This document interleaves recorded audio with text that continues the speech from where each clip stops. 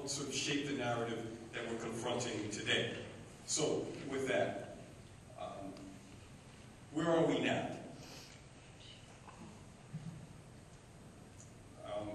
We are now facing, it's now predicted there will be 2.5 million foreclosures in 2008. There were 1.5 foreclosures in 2007. The disproportionate amount of these foreclosures were because of subprime loans and subprime lending. Pending home sales fell 14% in May, and that's a 4.7 in May and 14% from the previous year. So we're seeing a severe housing crisis, and people don't have the ability to either buy mortgages or just don't have the will or don't have the resources to do so.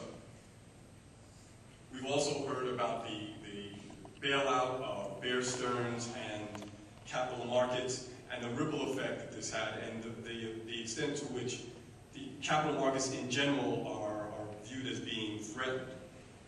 We also know that many homeowners are what is called underwater, and you've heard this already, that many of the idea that many homeowners can be saved is based on the idea that what they owe actually exceeds the value of their home. Treasury Secretary Henry Paulson recently said that many of today's unusually high number of foreclosures are not preventable. So there are limitations on what city and states can do. A lot of what's been proposed has been on the federal level, but a lot of us who work on the city and state level are struggling with how can we actually make a difference there. And I think that a lot of our focus needs to go there, and I'll talk about that in a moment. We've heard already about the Federal Reserve regulations, and we also know that federal legislation has taken a long time. I mean, when you consider the fact that we are now more than a year into this crisis, and with all due respect to Congressman Miller, we have to acknowledge that there's been a huge abdication of responsibility on behalf of Congress to meet the needs of this crisis. I'm not going to bother go through the mortgage funding process as it stands now, the way it is now with securitization. It's very complex, and Hale has already done, I think, a good job of breaking that down.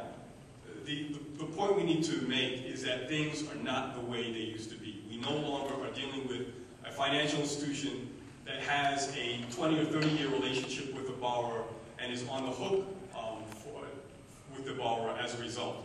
Risk is now spread far and wide, and that has helped lead to the problems that we're facing today. So let's talk very briefly about the role of the press in perpetuating what I would consider to be a non-progressive narrative about this crisis.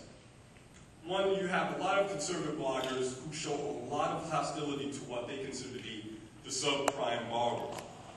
The subprime borrower. And the basic narrative is that these people got us into this mess. It's their fault, and we shouldn't be sinking any money into trying to help them out.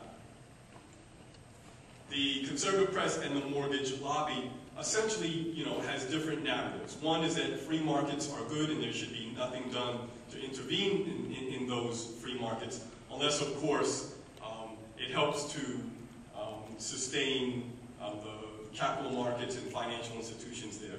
That government intervention in general is bad. That consumers are whiners. Phil Gramm recently said that and was thrown under the bus by Senator McCain as a result. But I think it reflects the attitude by conservatives out there that, the troubles that we're seeing in the economy are really our imagination, and that we're just weak and we're whining about it.